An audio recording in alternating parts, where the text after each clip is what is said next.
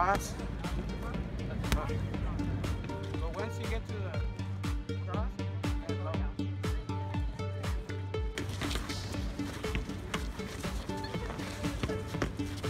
I mean, the big thing is the minute we started doing the self-defense, we know that was kind of the last piece to click in, where suddenly engagement went up from, you know, students were always pretty engaged, but went to almost 100% students just bought in. It was this really great moment when students were realizing that, okay, I really can get better at this thing just by putting effort, regardless of what I thought about myself physically before.